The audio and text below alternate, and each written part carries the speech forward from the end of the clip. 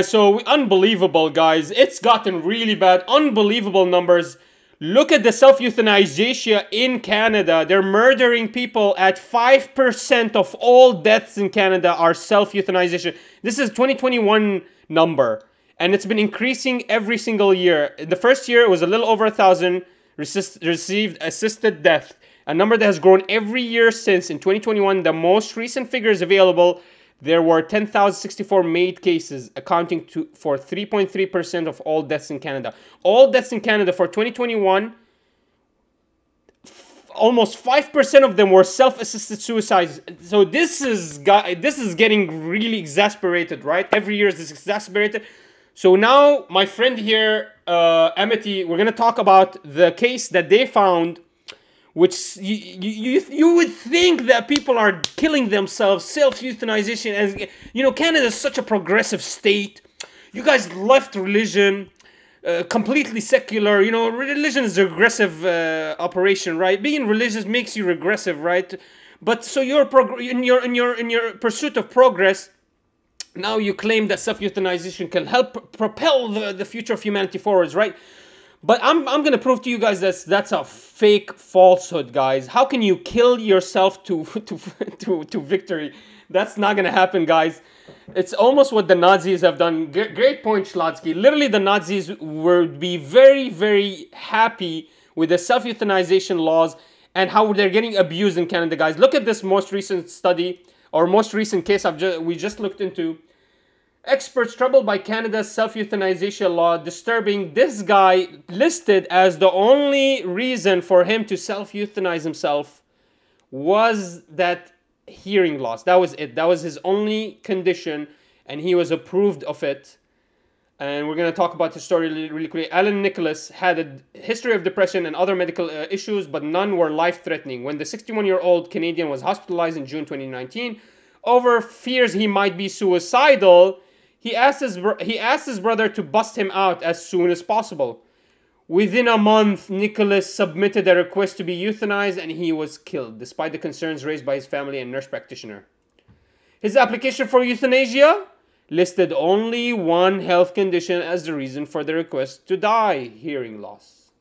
Nicholas' family reported the case to the police and health authorities, arguing that he lacked the capacity to understand the process and was not suffering unbearably. Among the requirements for euthanasia, they say he was not taking needed medication, wasn't using the cochlear implant that helped him hear, and that hospital staffers improperly helped him request euthanasia.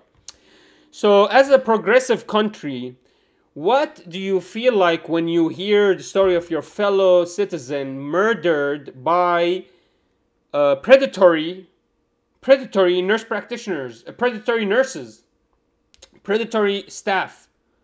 We're going to continue talking about this, guys, but this is really clear that he did not have to die.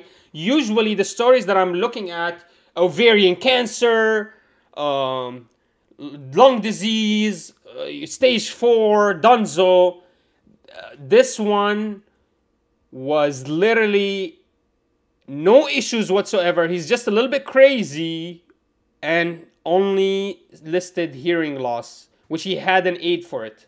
He had an aid, he was just not using it to help him hear. Of course, you lose your hearing when you get older, guys. This is not unless you're Nazi, this is not a reason to be murdered. Because I know the Nazis love to kill old people. Disability experts say the story is not unique in Canada. This is so scary, guys. This is your progressive state, which arguably has the world's most permissive euthanization rules, allowing people with serious disabilities to choose to be killed in the absence of any other medical issue. That's crazy. Many Canadians support euthanasia and advocacy group. Of course, many Canadians support trans and being gay and cutting your dick off. Of course, they support this shit too. Dying with dignity. Oh my god, there is no way that that's their name. This is such a joke.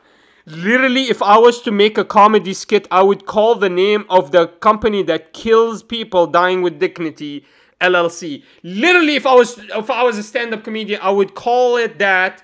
This is not a joke, guys. This is real life. Real life is much fucking crazier than a joke. It's crazy. By the way, I knew that person firsthand. Like I had a convo with him IRL. Are you kidding me? So my viewers are telling me they had a conversation with this guy. How was he? Tell me about him. Tell me a little bit about him. Was he a little bit crazy? Did he speak well? Did he speak okay? Like, what, did you feel like he's a little bit off? Was he schizophrenic? Tell me a little bit more, but let's go ahead and continue. Human rights advocates say the country's regulations lack necessary safeguards. They value the lives of disabled people. That's 100% true. And are prompting doctors and health workers to suggest a procedure to those who might not otherwise consider it. We have a story that we broke out. A girl's on welfare, and the state pushed her with the help of the staffers to self-euthanize so they don't have to help her find new housing because she can't afford rent. It's getting really bad, guys.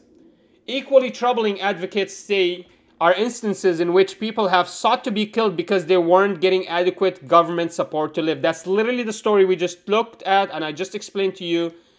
Literally, she decides to murder herself because she has cerebral palsy and the welfare does not raise up to the rent prices, and she's too stressed to go look for another apartment, so she just ended up killing herself because she's on a wheelchair bound.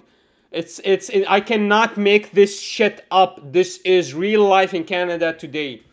Euthanasia cannot be the fault for Canada's failure to fulfill its human rights obligation. Well, it's turning to be. With like I said, over 10,000 cases in 2021, starting just a little bit over 1,000 like 4 years before, now at 10,000, accounting for almost 5% of the deaths.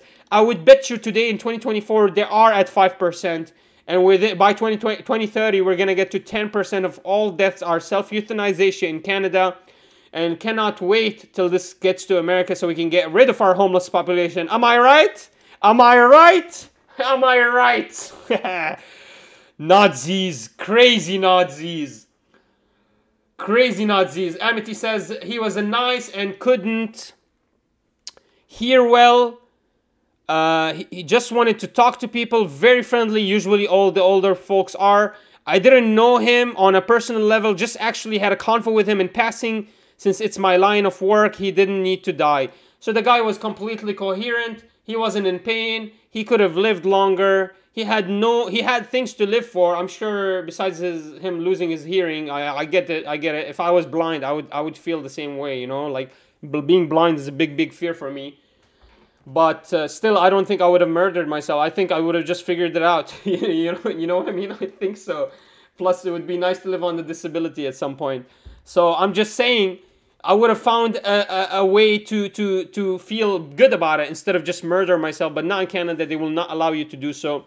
Interested in your opinions, guys. What do you think about the self-euthanization? Man, I have to cover this because you guys, you progressives, you will never look at this case, and it's very scary. It's getting really bad. It's gonna account to 5%. It's already accounting 5%. I bet you already accounting for 5% of all of deaths in Canada are self-euthanization deaths. So we need to be weary. You need to be worried. Be careful what your mom is doing in the hospital. Go check on your parents now if you're in Canada. And if you're in America, by 2030, get ready. This is going to happen in America by 2030. Be ready for it.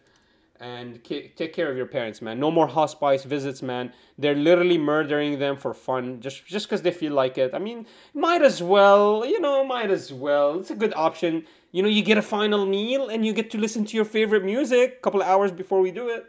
Let's do it. Come on.